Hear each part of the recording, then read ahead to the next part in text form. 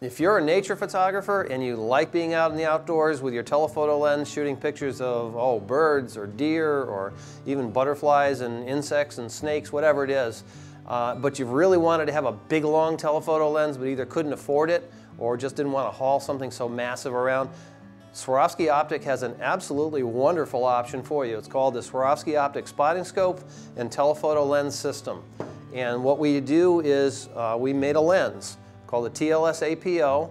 It's a lens in a housing designed to go on any interchangeable lens camera, whether it's, I've got my Pentax here, got a Nikon, could be a Sony, could be a Canon, doesn't matter what it is. This is a lens that pops on there and goes onto your spotting scope instantly, perfectly mounted, dead center, rugged as heck. This spotting scope now becomes a 900mm f9.5 lens, which I can then zoom all the way up to 2100mm f22. That's some reach. You can go out and get stuff at that point. Sound too good to be true? Not really. Number one, the scope is manual focusing. If you were looking through it as a spotting scope, you're manually focusing on something, a bird, a deer, whatever, say, oh my gosh, I want to get a picture of that. Pop your camera onto here. Now you've already focused, so you're probably pretty close anyway, but you're going to fine tune and get your shots. All of your automatic systems will work, but there is a catch. This has one f-stop, in this case 900mm f9.5. If I zoom it up to 1500mm, the f number drops. So in order to change exposures with the camera, you either have to change your shutter speeds or your ISOs. Set the camera on aperture preferred, dial in, usually I start with ISO 1600. On a bright sunny day I've got a 4,000th of a second. As the sun goes away, my shutter speeds will drop to maybe a 1,000th of a second. The old inverse rule of shutter speed and focal length, since I'm dealing with almost a 1000mm lens, I like to have my shutter speeds at a 1,000th of a second or quicker if possible.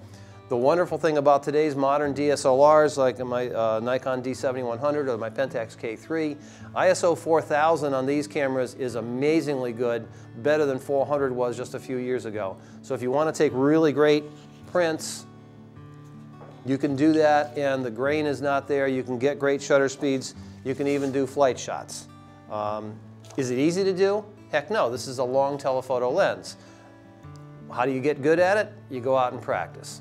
Just like everything else in this world, go out and find, if you want to do flying birds, find a place where they're going by with a regular series and just learn how to get them in the frame, do your focusing, shoot away. Always review on your screen, make sure that you're getting what you think you're getting. The wonderful thing about digital is you can review all your shots, exposure, white balance, sharpness and all that stuff, and then make any changes you need to on the fly.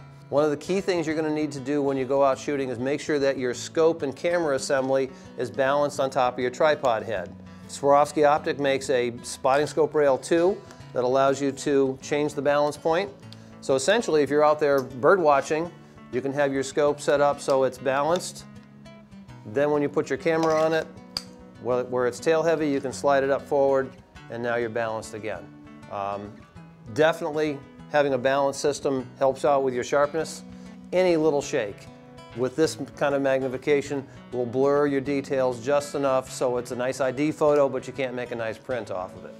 One of the really neat things about today's modern digital SLR is not only is the still image quality tremendous, but you can shoot videos through them. 1080p video, incredible image quality. Put it up on the big screen TV and it looks like you're watching the Nature Channel or something like that, and you do it yourself. The one thing I don't like about having with the SLRs is when you put it on video, you're doing live view off of the LCD screen. That means I have to get out my reading glasses to be able to make sure that I've got my focus correct and all that.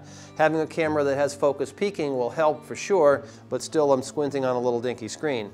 One of the cameras that I really do like for doing video is a mirrorless micro four thirds type camera like a Panasonic or an Olympus. When I slide it on here, I have an electronic viewfinder, 2.4 million pixels on the viewfinder. I can get all my focusing correct perfectly, just the same as I would looking through the aerial viewfinder on my SLR. I can preview exposure, I can preview white balance, I can do all kinds of really great things, and following focus with the video as I'm shooting my animals, and the image quality is absolutely stunning, especially considering that the magnification we're getting. If you go out of the photography side and go over into the world of video and all that and look at the price of the equipment there, it's absolutely staggering how expensive something like a 900mm lens would be for your video camera.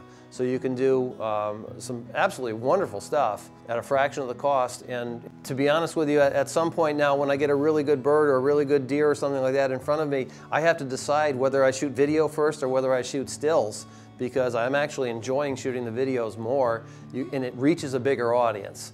For sure, and depending if you want to try and make a living doing this, that could be a definite consideration.